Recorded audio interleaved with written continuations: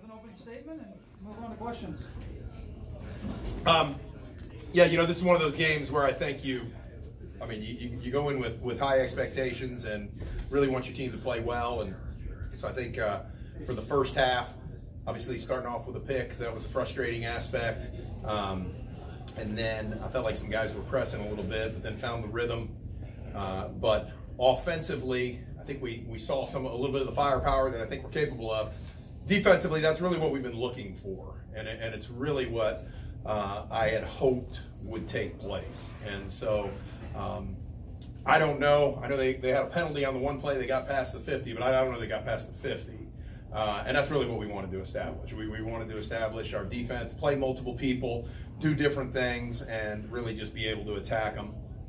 And then, I just told our guys, look, we got things we got to get better at. We're just going to continue to play. And, didn't try to do anything outrageous, but at the same time, just felt like we needed to continue to execute things. And, we score late.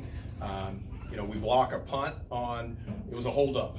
And so we weren't trying to block the punt at that point in time, but then that kind of kick-started a little more momentum for us, and here we are, 69-0. So excited for that for our guys, and I think they worked hard this week to play that type of game. Anthony Johnson Jr., can you talk about him? Seems like you want to get him going, and is this what you've been waiting for him? It is, and it's what we'd hoped. I mean, it really was, and we got him going in the second half last week, and I thought he came out and really established himself early.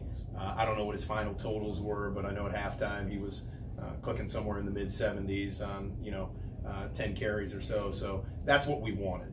And I feel like when he's fresh and he's ready to go, he can be a dynamic running back, and we've seen that the last 2 weeks. So that's very exciting for us. Coach, Quentin Randolph didn't score tonight, but he made some big catches to set you guys up in a good spot. What have you seen out of him this year that's really changed from his breakout? His consistency is just much higher than it's ever been, and I think he was a guy that on a week, maybe off two, on a week, and I think week in and week out here in the first 3 weeks, he's playing good football, and I think he and Austin have a good connection, and I think they're they're feeding off each other a little bit.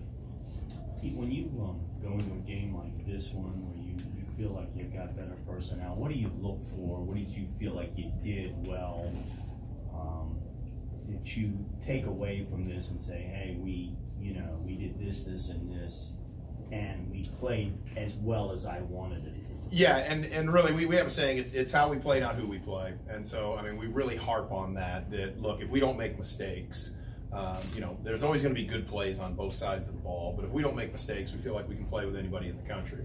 And so we obviously had an advantage tonight, and we knew that. So what we were looking for is that type of execution. I know they had 3 first downs at halftime. I don't know what they had, but we wanted to really just go in with a shutout mentality on defense and just swarm and get after it as much as we possibly could while we were getting better. And I think, they've got some good guys that can run around, and obviously when we didn't tackle them, they made some plays there. And, they broke the long one and we got the penalty, so we were fortunate in that. And so you're really just looking for execution, and you're looking for your team to play at the level that you think they're capable of. And I felt like offensively in the second half, we kind of, went up and down a little bit. But I think we continued to move, and our defense continued to put us in position to be where we were. How tough is it to stay focused on execution rather than results when the results are almost going to be there athletic? Yeah, that's the challenge. And you hit on it, and I think that's kind of where we wandered a little bit offensively in the second half. I think defensively, our guys, they're like, hey, we don't want to give up a first down. We want to do this, and I think we just found out, I think it's minus 12 yards in the game. So they just wanted to continue to do that. Offensively, I think you go, oh, it's there, can I take it? And we told them, I said, look, man, we got to be happy with a 3-yard gain. We just keep the chains moving. Let's do what we're doing here, and that's where I think we got caught a little bit. So it was harder tonight than I would have liked it to be. What about Austin? A game overall, it's a little bit of a slow start. It looked like maybe a rhythm thing, but from an efficiency standpoint, how do you feel? Yeah, I think when he's on, and that's our challenge to him, he's got to be focused and dialed in all the time. When he's on, I think good things are going to take place. And I think it's a really, really good learning lesson for him as to what he needs to do and how he needs to approach this thing, play in and play out. And I mean, that's got to be his mentality. How important was it for Austin Williams to make that field goal tonight, kind of get off the schneid? Well, yeah, he did, and then he missed. I mean, I thought we were back. You know what I mean? And we ended up, going with Alex there at the end. Yeah, I mean, I thought when he made it, we were good. He missed the next one. And I mean, I feel like he's in a place where we got to continue to work with it and continue to, find it. I felt coming out of, and I think a lot of you guys were there, I felt coming out of our first scrimmage, he was right where we'd hoped. And we've gone in a place that's not comfortable right now. So we got to continue to get better as a team, and he's got to find that rhythm. Gave him an opportunity to kick off a little bit because Colton was kicking the ball deep, but the placement wasn't exactly where we'd like it. But I think he saw, I mean, I don't know how many times we kicked off. I know a lot, but I think he saw, the speed that we have covering those things. So we got a lot of work at that. Your defense really, to get a shout out, they're not easy to get in college football, but, no matter who you play, but to be able to get one tonight, how big a step was that for you? It's huge. And I mean, I don't care who you play, it's hard. And, to do that down after down, play after play, and then again, to just limit them and keep them off the field was what probably, I mean, keep them off the, the 50-yard line. I mean, and a lot of 3 and outs and really never really going anywhere. That was huge. And I mean, just so happy for them. And so, just really pleased with how they played. That's 6 quarters now, right? It is. It is. Yeah. So, I mean, we're building on that. Yeah. So, I mean, again, I feel like we saw what we needed to see. They started to gel, and I think I think we're going to turn that film on and see a lot of really, really good plays. You had several local. You mentioned, we talked about Johnson and also Quentin Randolph, but Evan Mitchell from Fort Walton. Yeah, Jaden Gardner got a few plays in there. What? Yeah. Just speak a little bit about the local guys that really factored into this game tonight, and that's something that I know you love to do at home. Well, most definitely, and I think obviously Devin Gibson anchors the entire thing. Offensive line wise, which a group that I thought played very well, but we've been trying, and we continue to try to find the right guys to fit our program and do that. And you mentioned them. I mean, I thought Evan had a great night. That touchdown catch was spectacular there because that ball was high and he had to go up, and he's made a lot of those catches, and he got the second touchdown on the one. He's wide open. You just hope we get the ball there on that one. So and then Jaden took the touchdown, bounced it outside.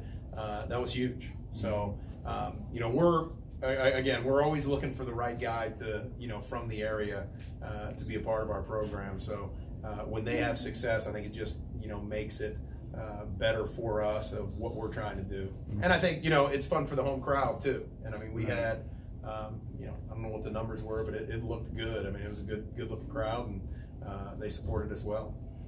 How did it feel being at home?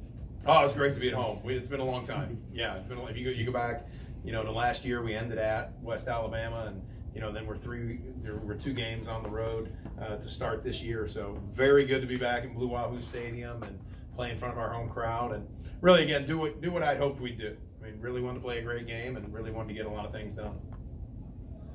You've got experience with younger programs, smaller budgets. What are some of the challenges a program like VUL faces, particularly traveling? Long yeah, I think it's hard. They got a tough deal. They really do, and they're one of the.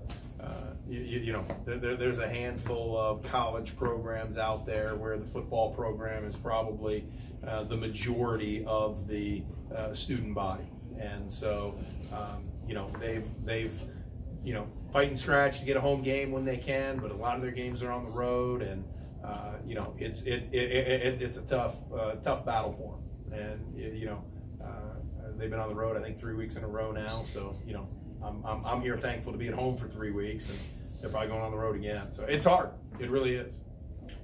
You start the Gulf South Conference, like Paul mentioned, next week really starts the the stretch where you've got to you got to, if you want to, play in the postseason, it begins kind of. We'll just talk a little bit about what's ahead. Well, we've got 2 at home, and we're thankful for that. Mississippi College and Delta State. We need to. We're 1-0 in conference, beating Shorter. If we want to be the team that we're capable of, we got to take care of business at home.